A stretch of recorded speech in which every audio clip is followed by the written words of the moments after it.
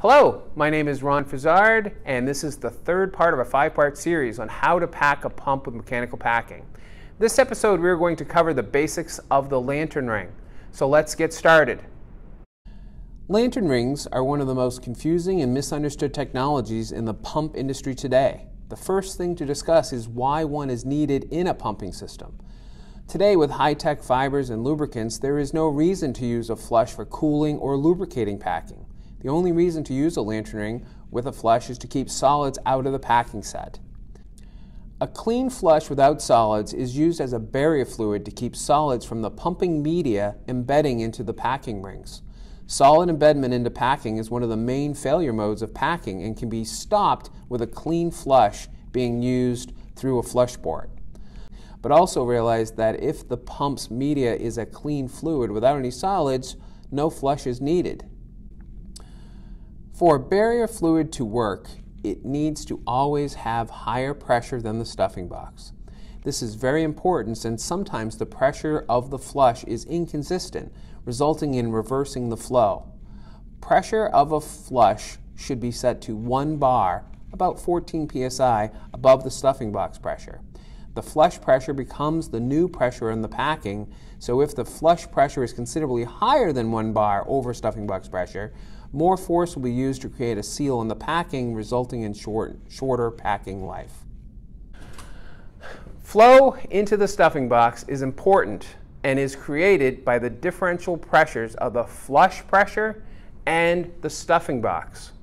Flow can be restricted by devices like an orifice type restriction, but remember, most flow meters are only restricting pressure, and you could get your flush pressure very close to stuffing box pressure, and that could result in no flow or a backflow situation.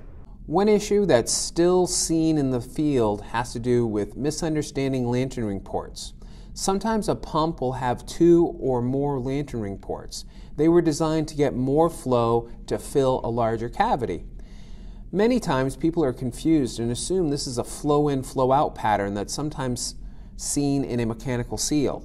Flush in a packed pump needs to be higher pressure on the lantern port in the stuffing box, and have a lower port open to atmosphere does not allow pressure to build up and results in mixing of fluids and solids building up in the packing, exactly what we're trying to stop.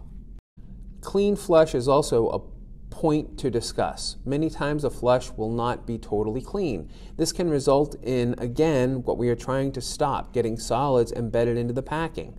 If a pump has no access to a clean flush, sometimes it is better to go without any flush than with a dirty one. Another major issue with lantern rings is the configuration inside the stuffing box. Many times there will be a set of packing below the lantern ring.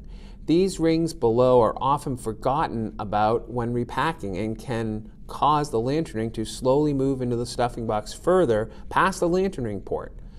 When this happens, flush water will spray out of the pump and at the same time is cut off, stopping solids embedment. Another major issue with these rings is that they do not provide any sealing but compress rapidly. That results in many adjustments and quicker time before the gland bottoms out, drastically lowering packing life.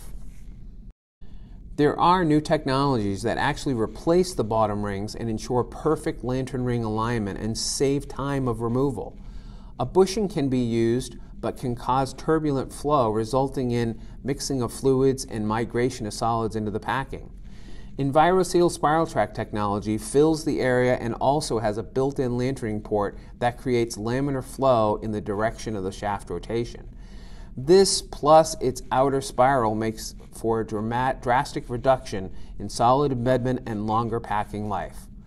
There are 2 types of spiral tracks for packed pumps. One is the type P that does not lower flush water unless a restriction device is installed on the flush, and the second is the first that has a built-in flush restriction.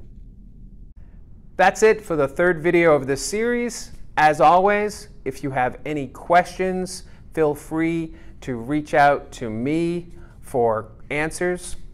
Thank you very much, and goodbye.